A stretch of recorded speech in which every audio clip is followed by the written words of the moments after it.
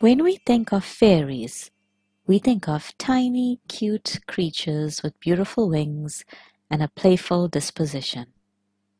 But not all members of the Fey world are benign and sweet. The changeling is an entity that is found in the mythology of many cultures around the world.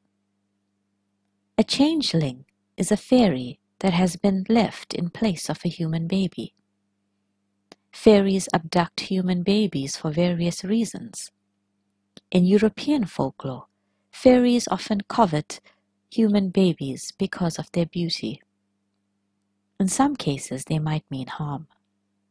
In Scandinavian mythology, the abductors are said to be trolls, and in Nigeria, the Igbo people traditionally believed in a malicious spirit called the Ogbanje, who tormented expectant mothers and newborn babies. According to most cultures, a changeling is identifiable due to its unique appearance.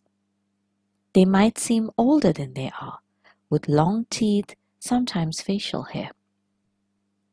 They also have the ability to speak and possess unusual intelligence and a supernaturally ravenous appetite. The saddest part about this myth, though, is the fact that many children in the past were abused and even killed due to this belief in changelings. Babies with malformed limbs or other defects were often the victims of this belief. It's a relief, then, that we live in a world where education has made us wiser and these attitudes no longer prevail in the modern world, except maybe in the form of myths and stories. The following story comes from a writer named Thomas Keightley in his work The Fairy Mythology, published in 1828. Keightley wrote extensively about changelings from across Europe, and the following tale describes an incident from Scotland that may or may not have happened. A fine child in Nithsdale was observed on the second day, after its birth and before it was baptized, to have taken on an ill-favorable appearance. Its yelling every night deprived the whole family of rest. It bit and tore its mother's breasts and would lie neither in the cradle nor the arms.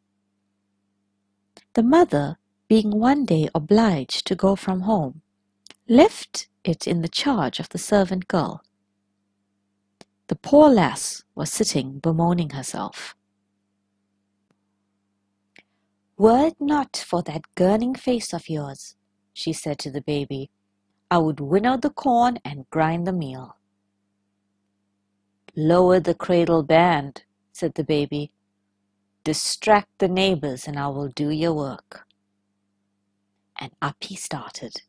The window rose, the corn was chopped, the outliers were foddered. The hand mill moved around as if by instinct, and the knocking mill did its work with amazing rapidity. The lass and child then rested till, on the approach of the mistress, it was restored to the cradle, and it renewed its cries. The girl took the first opportunity of telling the adventure to her mistress. "What will we do with the wee devil?" said she. "Leave it to me," said the lass. And at midnight the chimney top was covered up, and every chink and cranny was stopped. The fire was blown till it was glowing hot, and the maid speedily undressed the child and tossed him on the burning coals. He shrieked and yelled in the most dreadful manner, and in an instant the fairies were heard moaning on every side, and rattling at the windows, door, and chimney. "Bring back the baby!" cried the lass to the fairies. "Bring back our baby!" The window flew open, and the real child was laid on the mother's lap, and the wee devil, the changeling, flew up the chimney laughing.